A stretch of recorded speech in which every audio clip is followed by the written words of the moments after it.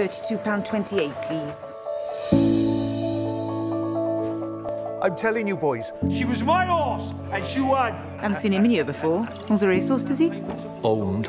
Well, he almost lost everything.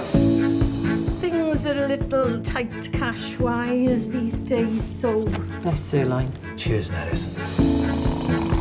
I need something to look forward to when I get up in the morning. I'm going to breed a racehorse. Absolute madness. It's normally wealthy professionals who are going for this kind of thing. There's ways of doing these things, isn't there? 20 people in the village put in £10 a week for 2 years. When the horse is born, everyone will be owners. We'll all have an equal share. Ha!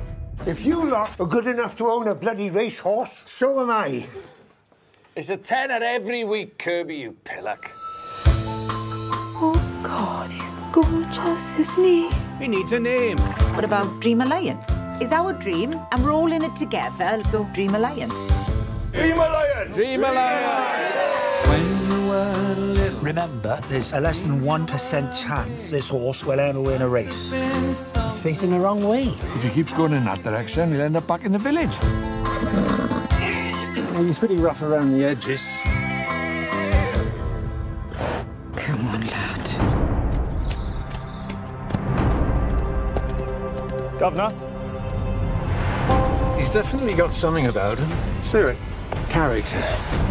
Like his own.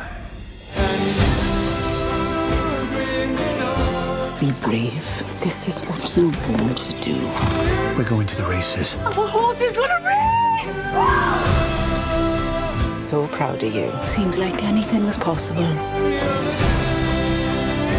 The horse from nowhere has captured the hearts of the nation.